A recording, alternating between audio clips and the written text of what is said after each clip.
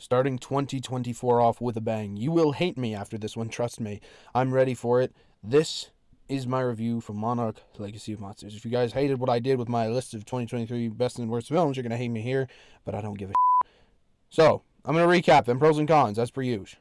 So episode 1, we open on Skull Island, and John Goodman running away from the spider thing from Skull Island. Also, this green screen is shit. So, John Goodman throws his bag in the sea. Fast forward to 2015, where the main girl, Kate, is landing in Tokyo to get her dead dad's stuff in order. But, when she goes to his apartment, there's people living there, and it turns out that it's her half-brother and his mom. Oh my gosh, what a coincidence. Then we flash back to the 50s, which is honestly the best part of this show. I would rather have seen a show about just this than all the other BS. Anyway, these people are younger John Goodman, Kay, who is a doctor, and Lee, Wyatt Russell.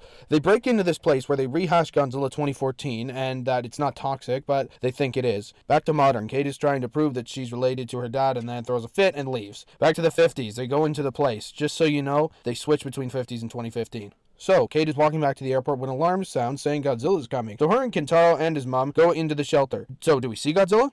Nah, false alarm. If you think that was bad, just wait. Anyway, during this drill, Kate has PTSD, because of course she does. And guess what? It turns out she was on the bridge in 2014. So we see Godzilla for like 5 seconds, and it's a flashback, so it doesn't really count. And she was on a bus and can't save some kids, so they all die except her. So in the 50s, Kate decides she needs samples, so she goes into the pit they found full of Muto or insect eggs or something. Modern, the alarm is canceled because Godzilla decides he'd rather not destroy Tokyo in the Monsterverse. So Kate and Kentaro go to their dad's old study thing and find a safe with John Goodman's bag in it. Then we're introduced to May, who is a tech genius. Oh my gosh, a young diverse woman who happens to be a tech genius and can fix or hack into anything. How new and original.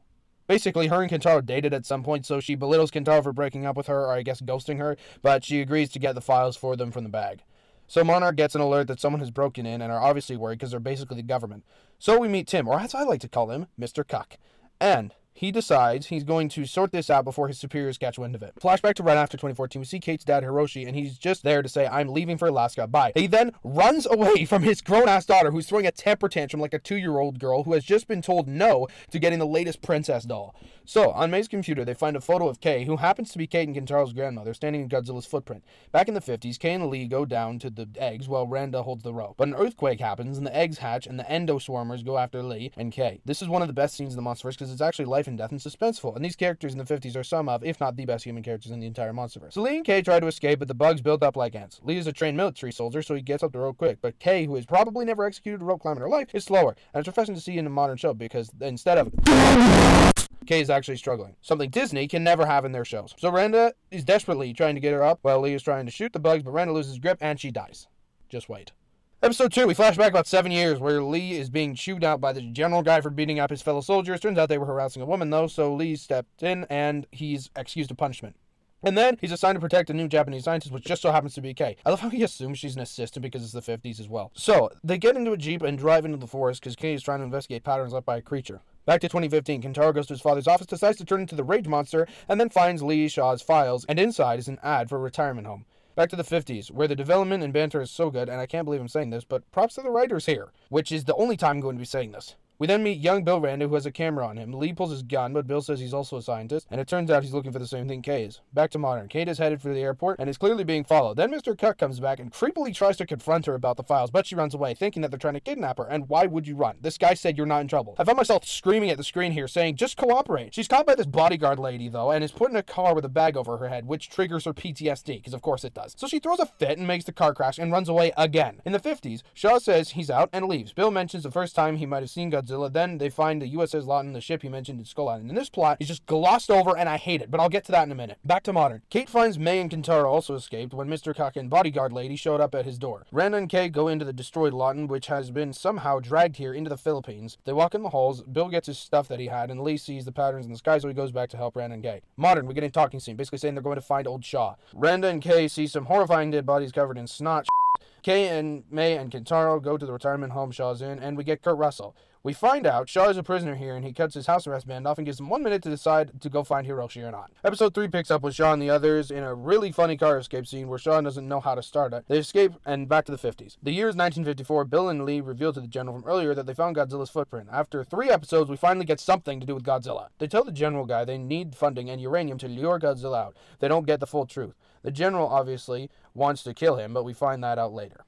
In modern times, May managed to digitize Randa's cassettes, and she asks how Shaw looks so good for being in his 90s. He says good genes, but I'm sure that it'll be revealed soon. Wink. Back to 1954, where they've discussed the Castle Bravo nuclear test, and Randa's here, which is retcon, because if you remember, in Skull Island, he was trying to convince the senator that the test was trying to kill something. He didn't know it was Godzilla. We get stupid melodrama in the modern times, and Shaw decides to throw Randa's tapes out to sea. They try to get past Border Patrol, and turns out one of the guards is a friend of Shaw's, so they're okay. We then see Mr. Cook again with Bodyguard Lady, and one of his superiors, who is a bitch, decides to kick him off and get Bodyguard Lady to find Shaw, because yes! But Tall Lady says she's not going without Mr. Cook. Back to 1954. The military is on the beach, and there is another retcon in the comics as though it was only here to stop another Titan, Shinomura. But that thing is nowhere to be found. Just imagine how much better this would be if it got Godzilla fighting Shinomura. But no, we need humans only, no monsters. All it would have taken was some simple dialogue, even just saying, hey, wait, there's two of them? But no, such a missed opportunity, and I'll never get over it. What actually happens is we get the first new Godzilla content in a few years. He comes on the beach, caters the classic scientist thing, and says, so she tries to stop the bomb. Lee stops her, though, and it blows up in Godzilla's face. This is what killed Shinomura in the book. Also, Serizawa's dad was supposed to be here, but he's nowhere to be found. Even just one scene. That's it. But no, he's not here. We do get a mention of Serizawa. Anyway, Godzilla isn't dead. We know this. Modern times, the main character's on a plane to Alaska. That's it. In the 50s, we see the aftermath of how the general guy has given them all the funding they need, in case there are more, which, you ain't seen nothing yet, girl. The main characters land, they find Hiroshi's crashed plane and a dead guy, but it's not him, confirming he's alive. They then find a camp, and everyone but Shaw's friend go inside. And it is he that discovers the plane landed just fine and a creature destroyed it. So he runs and gets the plane started, but the rest of the main characters try to run, but a mole thing pops out and destroys the plane, kills Shaw's friend, cut to black. Episode 4, we begin in Utah and a lady getting some alert on an old piece of technology, and she pulls the whole, I need to see the head of this organization cliche. Then, back to the mole monster thing from episode 3. So, it's about to get them, and instead of running, Kentaro shoots a flare gun and distracts it, because this thing is stupid. They flee and hide in a cave. May falls through the ice and makes a weird noise and freaks out because her legs are cold. She reminded me of this, to be honest. I just almost died in that lake of hyper-bloody-thermia. I've had it already 6 times. That's the bloody 7th! She yells at Kentaro, and we go to Tokyo. 1 year earlier, where the most unnecessary scenes of how Kentaro and May met come into play. I don't care. Get to the monster shit and Kurt Russell. Basically, all you need to know is May is bitchy and super stiff, and blank acting is done here, and it's Back to the main characters. May is still upset and freaking out because apparently she'll die of hypothermia. She's to Kurt Russell and Kentaro after he says he saw town. She then is more of a and we flash back again to the melodrama. This is so shit and I hate it.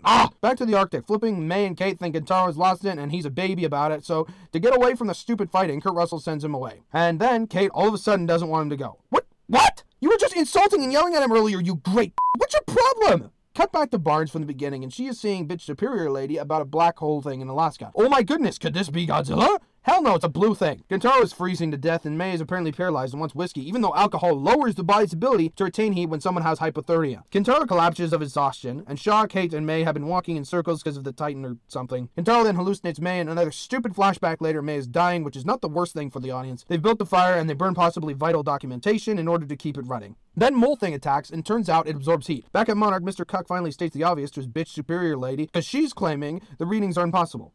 Kurt Russell then comes up with a plan to draw Mole Thing to the heat and kill it. May then tells Kate they'll have to leave her behind, which please do. And then she says to ditch Shaw, who is the only person who knows what he's doing, but yeah, go get yourself killed too while you're at it. I've had enough of the melodrama.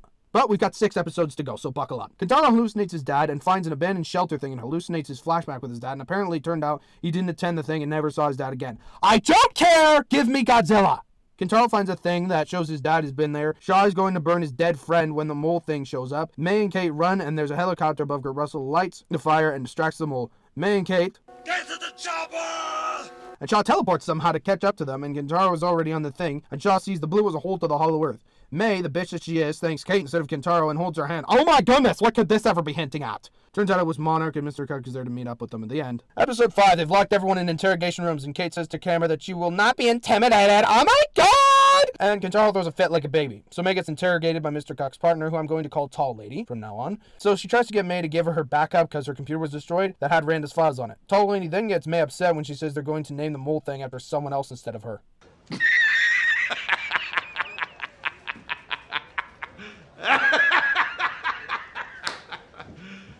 You serious? Oh, f*** the show. So, Tall Lady comes back and says they know nothing.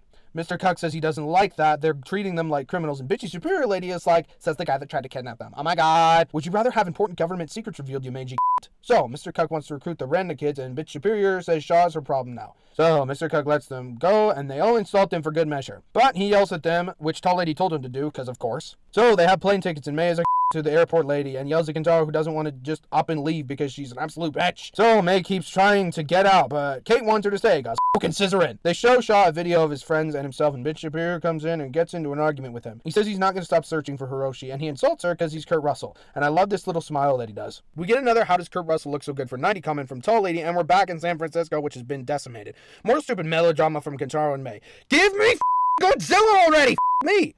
So, they're picked up by this homeless-looking guy, and he dumps a bunch of exposition on how most people live in this trailer park now. They see her mom, who is Kumiko from Cobra Kai, and more stupid melodrama ensues. They break into the destroyed San Francisco and back to Shaw, and they talk about Godzilla, and yet they still can't show him! But Superior then tries to physically intimidate Shaw, which, come on, man, it's Kurt Russell. We then get a flashback, and guess what? Kato's a girlfriend! Oh my god! This is what happens when you get Joey out! They got his grubby fingers on everything! We then get a stupid flashback of people finding out about Godzilla. Still nothing. More sneaking around in another flashback when Kate decides she's going to leave her stupid girlfriend that I couldn't give less of a shit about. They evade the guards because Kentaro throws a shit bag that attracts cats and everyone leaves. More walking and melodrama, and then they're spotted. They run and hide out in the subway, and instead of finding them, some random guy tries to run, and then they get him instead. So they escape through the tunnel thing, and Kate yells at Kentaro for being optimistic about their situation because this tunnel is triggering her PTSD. I'm a victim, oh my god. I guess someone forgot to tell her it was a safe space. So, she gets upset that Kentaro is trying to find a way out and cries like a baby once again. I need to do flipping breathing with girl boss here. And then we get a scene of Kate in bed with her girlfriend. So, when Kate is coming to terms with just how much of a she is, May tells her that she's amazing, and Kentaro comes up with a brilliant idea to follow a load of cats. They break in Hiroshi's office and find the map that works with the sun, and they find out where Hiroshi's been. So her mom finally is like, yeah, my husband was a bastard, and we name drop Godzilla again despite he hasn't shown up. May then calls tall lady because she's a bitch, and then we see Shaw getting transported somewhere in the end. Episode 6. We begin in the 50s after the last pointless episode. We get Kay complaining about her dress and the general guy praising Lee and Monarch, and then we get subtle racism of the Japanese because it's post-World War II, which makes sense. Anyway, Kay is still salty because they supposedly blew up Godzilla in episode 4. And then Lee dances with her, and it's clear they're into each other because we need a love triangle in its Godzilla show without Godzilla. I called this back in episode 2. We get more melodrama, and Lee gets a message from Randa. Then back in modern times, tall lady, whose name is Michelle, breaks Shaw out of containment, and we find out that she is Sandra Ford's sister. You remember that character that got like 3 minutes of screen time in Godzilla 2014 and died right away? Nah, me neither. Back in the 50s, Randa has found a reading that points to a Titan in Japan. Kay and Randa go to Japan while Lee stays behind in the US to speak to the general guy. Then we go back to our 3 insufferable leads and Shaw is broken into Kate's house with tall lady because now we can't have bad guys, they're just misunderstood. Anyway, the others are like, no, but Shaw is like, well, she's alright. So bitch superior lady and Mr. Cuck investigate Hiroshi's office, and Mr. Cuck suggests that they use satellites to locate where Hiroshi is. 50s, they made it with a guy who looks like Dr. Noto from -1 who has like a bomb device, and we get a reference to Monster Island. Anyway, this doctor has found a gamma ray spike, and he's built his device to communicate with the Titan like the Orca from King of the Monsters. Back to modern. In Algeria, May is being a bitch to tall lady about wanting to go home, and Kate starts bitching because a guy looks at her weird in the camp they get supplies from. And she's pissed because she has to work with good Monarch people. Kate stops being a when May brings up Alaska, and Shaw brings up that millions of lives will be lost, and she walks off. 50s. Lee gets a call from Randa updating him about the situation, and Lee tries to ask General Guy if he can go to Japan as well, but General Guy basically tells him he'll fire him if he goes. Modern. They find Hiroshi with an old Orca device, and he's trying to tell them to run, but they're too stupid to get it, and Kurt Russell is the only one to realize something's wrong. 50s. They've turned the Orca device on, but the Titan won't come out. Lee arrives, and Kay's upset with him because he'll now lose his job. Modern. Shaw realizes and they run, but a helicopter shows up with Mr. Cuck and several armed men. 50s. Just as Lee is making out with Kay, Godzilla shows up, finally showing he's alive and well. Back in modern, Godzilla rises out of the ground and somehow the main characters survive. And he gives Kate a look like, I'm back, bitch. He stands up, causes the helicopter to crash, and stalks away. 50s. Lee tries to tell Puckett about Godzilla, but he's handed command over to another guy, and Kay is a little upset at him. Modern. Everyone in the helicopter died, apparently including Mr. Cuck. Then Shaw tells him he's trying to help Godzilla. May and Kate go back to being insufferable and say they're out, and because Kentaro's a simp, he goes with them. Then, after some simping from Kate, May tells him that apparently she was doing illegal shit and Monarch has dirt on her. She then is upset at her in the end. Honestly, all Godzilla has done in this show is have a bomb blow up in his face, swim around, stand up, and walk away. Great writing, guys, really. Episode 7 opens showing that Mr. Cuck survived because he was under the sand. Okay? At the airport, May gets kidnapped by 2 men in suits. Kate goes and finds May isn't there. Turns out she was on a plane. Flashback of this British lady telling May how amazing she is. Mr. Cook walks into the airport all bloody and beaten up. Kate goes off on him, but he literally pulls a talk to the hand and walks off. Turns out he's done with everyone's bullshit and just wants to get out of here. Kate is so dumb she thinks Tall Lady is still involved in Monarch with Mr. Cook. They tell him Hiroshi was there, and he believes that he's trying to stop Godzilla. So Kate says they're not helping him get shot because she's wet down below from May, so they're going to get her first. Kentaro is done with this shit, and Mr. Cook gets a call from Bitch Superior Lady and informs her about the situation. She, suspends him, and apparently May is not who she says she is. I even care. So, because Kentaro is still a simp, he agrees to go after May. Cut to Dr. Barnes, who conveniently goes for a piss before armed men, Tall Lady, and Shaw take over the base. Apparently Mr. Cook knew Hiroshi, and May isn't May, but Korra. So, flashback to Korra's job that I couldn't give two shits about. Dr. Barnes informs Bitch Superior Lady about the situation. Shaw raids the base. Mr. Cook, Kentaro, and Kate visit Korra's sister, who is not taking anyone's bullshit. They follow Korra's sister, while Kate is a to Kentaro. Korra's sister obviously realizes it was BS. Kentaro then cucks himself, and she gives information.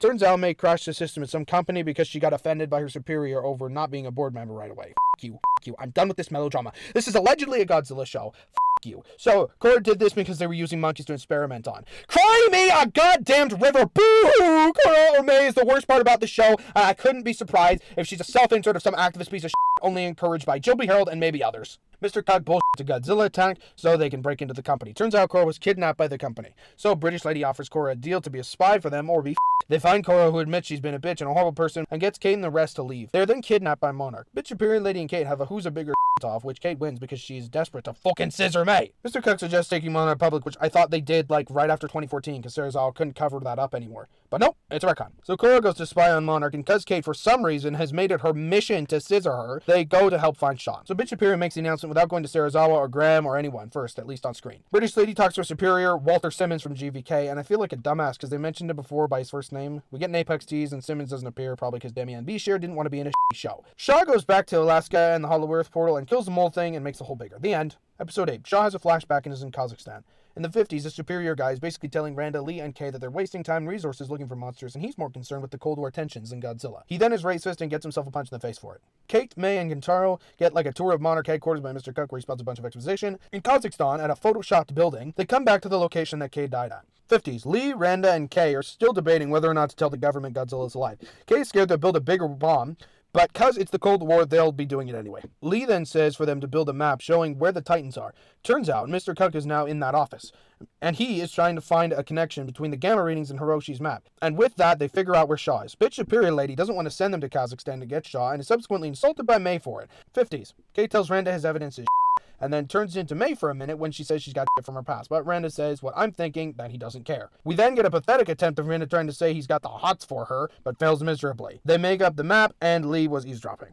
President Kate's to the team later when she tries to get them to take precautions. They go into a building and Mr. Cook thinks something is absorbing the radiation from the reactor. They find shells of those insect creatures from before, meaning they're a lot bigger now. They find a tunnel to the Hollow Earth, which Shaw is trying to make bigger. Tall Lady pulls a gun and threatens to kill, but Shaw shows up and will only talk to Kate. 50s. Randa comes up with the idea of Hollow Earth after he sees an ant go through a hole in the map, and it turns out Hiroshi is not Randa's son. Basically, Kate is afraid that because America is racist at this time, then it'll just be bad for Hiroshi. Shaw tells Kate about Hollow Earth, and apparently he's been there before. Then Kurt Russell proves that he is way too good for the show and completely upstages Anderson away when it comes to acting. Shaw is trying to seal off the Hollow Earth and doesn't care that Monarch is getting readings because chances are it means nothing. 50s. Lee tells General Guy Godzilla is still alive. Mr. Cook and Tall Lady argue while Shaw says he's doing this to make up for losing Kate. He then blows the charges and runs, but instead of following him, Kate runs in the opposite direction back to where the team is. Tall Lady gets away and Mr. Cook and Kentaro are about to run when May runs towards the portal for Kate, just as she's coming back and falls into the Hollow Earth. And Kate gives a look like, oh no, there goes my scissor opportunity. The insect thing comes up to play. Mr. Cook falls over and Kate is saved by Shaw, who falls into the portal with her, unfortunately meaning that May is alive and well. Kentaro and Mr. Cook never get away. I hope they died. Once again, no Godzilla, because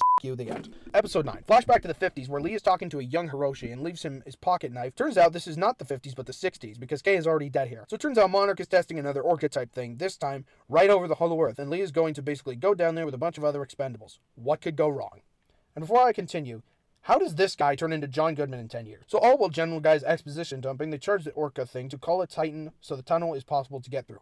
So they lure one up briefly and then drop them. So something goes wrong, everything goes haywire, several expendables die, and they think Lee died as well. Modern times, Kentaro's in the hospital with Mr. Cook and Bitch Superior Lady. They tell him Shaw, May, and Kate died. Well, Mr. Cook was saved by Tall Lady, and all the expendables died or were captured by the locals. So Bitch Superior Lady tells him they died, which they didn't. Kentaro was a baby about it, and she tries to tell him to f*** off. Meanwhile, Shaw is alive in the Hollow Earth, Earth, and he's like in a forest, which we've never seen before. He walks right past May, who unfortunately survived. Shaw finds her, and they have to avoid the lightning springing out from the ground, and I'm sorry, but how did they survive this? GVK said that without the heave, you could be instantly crushed, but they're fine? 60s, General Guy tells Randa Monarch is being shut down, and Randa is feeling guilty that Lee died, quote-unquote. So, Shaw tells May how he made it back. Apparently, time works differently here. In the 60s, Lee is in a hospital in Japan, it looks like. He keeps asking for Randa, but they don't say anything. Lee escapes the bed and holds the nurse hostage, but then a 30-year-old Hiroshi shows up and tells him he's been missing 20 years. So this is why Lee is so young, because he's been gone for 20 years in the Hollow Earth, which apparently time works different, but GVK didn't ever say that. Lee has a panic attack, so Hiroshi apologizes to the nurse, who clearly can tell his mom, and says he doesn't want to talk to Shaw because he thought he died. In the 80s, Hiroshi tells Lee that he's being held in case he's radioactive. Apparently Lee followed the dragon thing to the Hollow Earth, and they attempted recon, but ran into a monster which killed the expendable people that survived, and the dragon was there also, and Lee got sucked up back to regular Earth. Hiro tells him he didn't believe his dad's theories, and Lee is being moved to the retirement home. Hiroshi shows up at Kintaro's and acts like nothing happened. We get more melodrama. Kintaro's a baby, as usual, and then Hiroshi is one, and Kintaro yells at him. So, Kate's fine, obviously. She runs into a monster who just passes her by, and then she crawls, not runs away. The monster notices and goes after her, but guess what? Kay is still alive. No! I'm done, I'm fucking done! Fuck you, fuck you, fuck you, fuck you, fuck you, fuck you, fuck you, fuck you, I'm done! Motherfucker! I'm so done! I'm done so I can you can't! Episode 10, Kate's finally doesn't tell Kay she's her granddaughter. This goes back to the whole characters never stay dead cliche. Kate asks if Sean ran over with her, but Kate instead starts to throw another fit. But Kate is actually kind of badass, so she shuts her up. There is a scene with Kintaro and his death that I don't understand a word of because no subtitles. So we find out Kate sent the signal to be rescued from here. So they find May, and Lee doesn't immediately come out because he doesn't want her to see him old. Lee tells her about the recon mission and how time is different, and Kurt Russell again, but also Mary Yamamoto gave a heartbreaking performance when she finds out all these things, and it really sucks because this scene is really good. Why couldn't we have this for the entire show? Mr. Cook now has a cannon, big superior lady shoots him down when he wants to check the signal, and he finally stands out to her, but she puts him down again like the cock he is. So Kate uses the Orca thing to transmit the signal. When Kate asks about Hiroshi, finally instead of bitching, Kate lies and says nothing but good things about him. So Lee plans to rewire and get home. Again, I can't understand Japanese, but I'm pretty sure Kintaro's mom left Hiroshi. Mr. Cook invites Kintaro's bar drinking his pain away, so he tells Kintaro they need Hiroshi's help with the signal. We get another good scene with Tons and Mary Yamamoto and Kurt Russell, where they talk to each other about Randa, and they clearly still into each other. Lee tells Kate about the future as well. Hiroshi watches John Goodman's tape, and Mr. Cook and Kintaro knock on the door and show him that Hiroshi eventually agrees after much melodrama. Lee, Kay, May, and Kate find the pod Lee took the first time, which still works. Kate wants to stay behind because she's scared.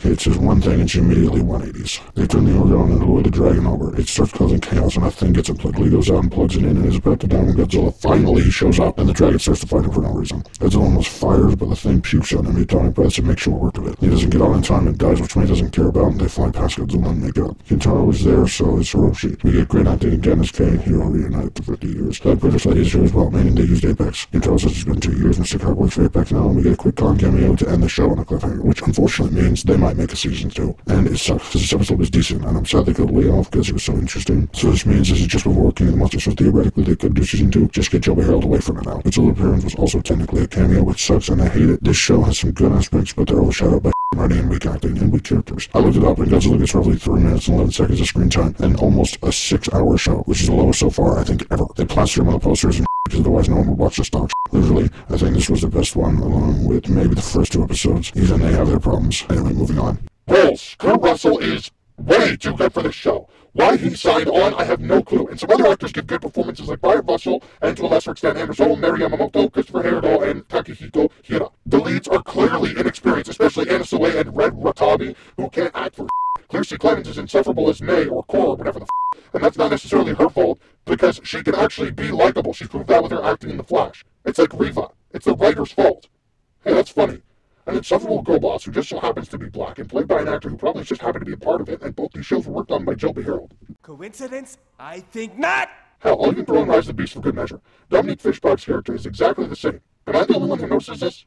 Joby Harold is, I guess, hard for insufferable girl bosses who just so happen to be a person of color. Oh, and side note, this vacuum sucker is going to be writing the My Hero Academia remake, so be prepared, anime fans. In this show, all your current day shit applies. Every man is a cuck except for Kurt and Wyatt Russell. The women are insufferable girl bosses designed to put down every guy and have a who's a bigger off when they need to put down another woman. No one cares about whether Kintaro will get his art exhibit approved or not. No one cares about May's past. No one cares that Kate is a lesbian and let some children die in 2014. They care about Godzilla, who isn't even in this bloody bollocks-ass show until the very end with sporadic appearances here and there. And he doesn't even do anything other than wake up from a nap, swim around, have a thing detonated in his face, and fight a thing that no one has heard of or cares about at the end. It is bullshit.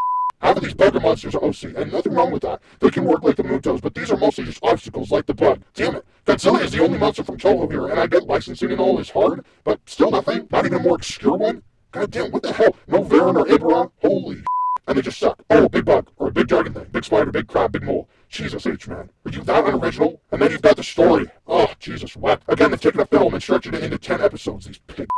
Just like that prick Dave Filoni and his writing team have pulled an Ahsoka and have taken the piss out of a beloved IP. And also, the story is just shite, full of CW levels of melodrama. These twats can't write a thing, they're wankers, a lot of them. If I had to describe this piece of shit in one sentence, it'd be the Godzilla show without Godzilla. Because he shows up 3 times. You think people saw Godzilla 14 for the humans? No. You think people saw King of the Monsters or GVK for the humans? No. Hell, do you think people saw -1 for the humans?